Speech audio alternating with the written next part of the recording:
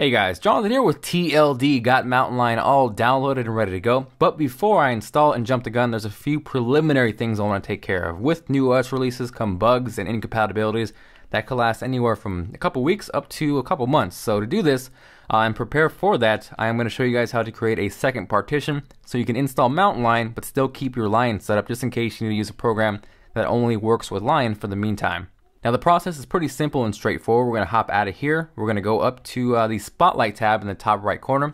We're going to be looking for disk utility. So type in disk, you'll see it pop up. We'll go ahead and select that right there.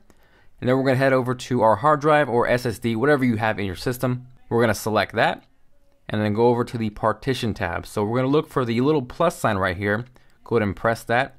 And it's going to split it off into two sections. So you can click on one and you can see how much space is allotted to that current section.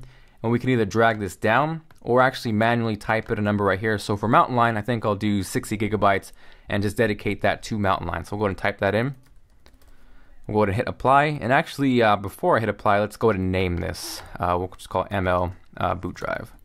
You can obviously name it whatever you want. Go ahead and hit apply, and there we go. So it's going to ask you, do you want to erase part of this? We'll go ahead and click the partition and wait for it to do its thing.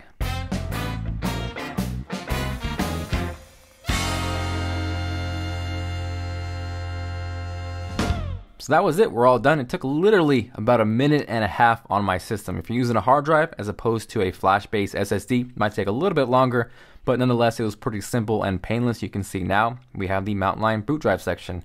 This is going to be part one of a 3-series video. In the next video, I'll be showing you how to create a USB Mountain Lion install disk.